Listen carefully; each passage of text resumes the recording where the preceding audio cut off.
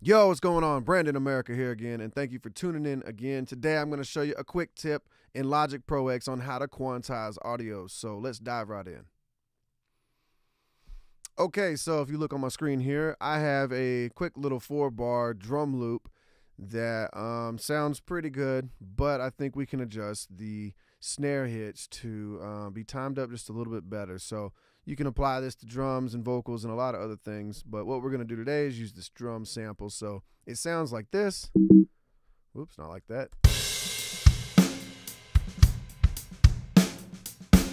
So as you hear, it sounds like the snare is a little behind. So it should be hitting a little sooner. Okay.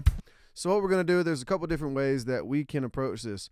One of the quick and easy ways is to highlight your region. Come over to the left side of your inspector window here. And if this isn't open, you can just select these little arrows that'll drop it down. And one of the things we can do is actually quantize this audio from this region over here. But before we do that, we need to turn on the flex pitch and flex time button, which is this little bow tie right here. You can also hit Command F for the quick key. And basically, since they're drums, we're going to select rhythm. It was already on there, but sometimes it'll select slicing or automatic or something. And if it sounds kind of funny, just try to use the best algorithm that you think would work best for it. If it's a chords and a lot of different things happening at once, polyphonic would probably be better. For a vocal, or maybe like a bass line, monophonic may be better. In this case, we're going to use rhythmic. And you see it creates all these transient markers that show you kind of where everything's at. So what we can do is, if it's not already set, I must have had mine set already, but usually what you'll see is it'll say quantize over here. Without the bow tie selected, you'll notice it goes away. So you need to have this little button selected, and it will bring up all these transient regions where everything's hitting on, and it'll allow you to quantize. So selecting there, we're going to try a 16th note and hit play and see what that sounds like.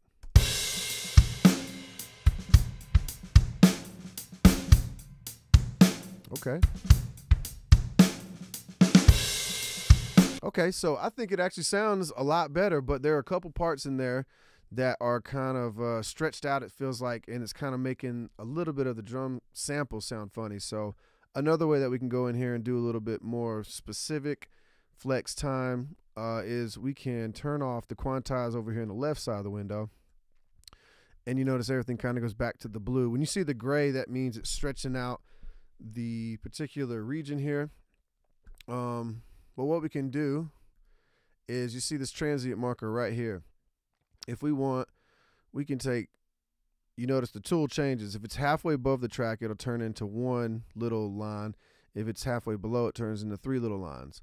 3 lines, what it does is it creates basically a section here that won't affect anything outside here or anything outside of here. So if I select that and move it, you'll see it's just moving stuff on the inside there. But if we don't want it to even move that much stuff, what we could do is, let's undo that. We can just click on this one right here and pretty much select where we want the regions to move from, so it doesn't affect this or this. Okay, now I can click and drag this over, and I haven't affected anything outside of this little region here. So let's come over here to this next one. I believe, yeah, that's the next one. It's still a little behind too. So we'll click a line there, click a line there, click on this one that's already on the transient, and just drag that over. Let's come over here to this next snare. Okay, let's take that one. Let's click a little line right there. Click on right here and click on here. Boom. All right, and let's see this last snare right there. Okay, I'm gonna click here, and click here. Drag that over. Now let's take a listen and see how everything sounds.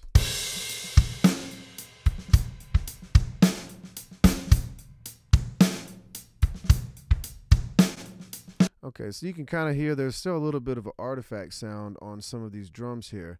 And what that is because we've actually stretched it, this region right here. So what I'm going to do is select right here and get rid of this marker here. I'm going to select this one over here and get rid of this marker. You'll notice there's a little X up above. And we're going to come over here, select this one, and do the same over here. So what this is going to do is actually make it not stretch out as far from the original sample. So this should help how everything sounds.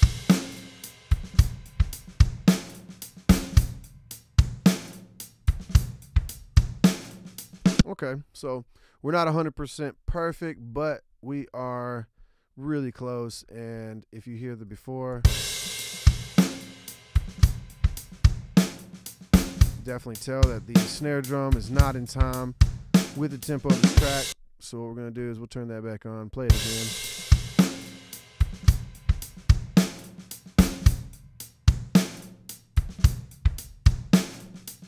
Okay, so yeah, that's just one quick, easy way to quantize some audio in Logic. So if you guys got any value out of this, I'd really appreciate it if you'd hit the subscribe button, hit the like, and please drop a comment below if you have any more questions about anything. I'd be happy to do some videos for you. So until next time, we'll see you around. Peace and love.